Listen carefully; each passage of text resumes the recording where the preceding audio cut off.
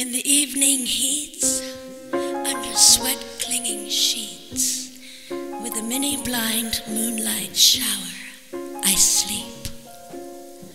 Interval sleep, first light, then deep.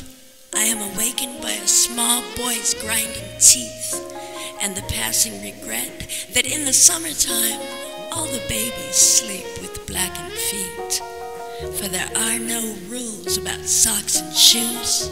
On a sidewalk playground, summer beat the blues of mid-July. Come August, all rules fly.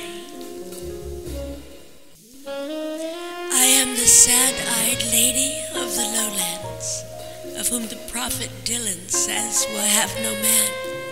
I sleep spread eagle and I don't care about beauty come morning, my smell, my hair. Yes, I've loved as deep as my depth, and then I've seen every love affair's death. But I keep the faith, I do pray yet, that I don't sleep alone too much longer. Because in the evening heat, smoldering asphalt cools to make way for geranium kisses and strawberry jewels glowing in a trellised flower bed, softly lit by a porch light 60-watt overhead. This lady's phony false alarm to ward off the serial killers that charm when either the moon is full or the heat wave persists. Under ceiling fan dreams, spinning tea party madness, while bedroom windows flirtingly beckon, come hither. In the evening heat, I dream. In my dreams, you and I are sitting high on the bluff side. My wrist was tied to yours at the cliff's edge. We'd flick our cigarettes to arc up and then down. Embers spiraling into electric fluorescence, crashing forward in a night when edges are left to fate.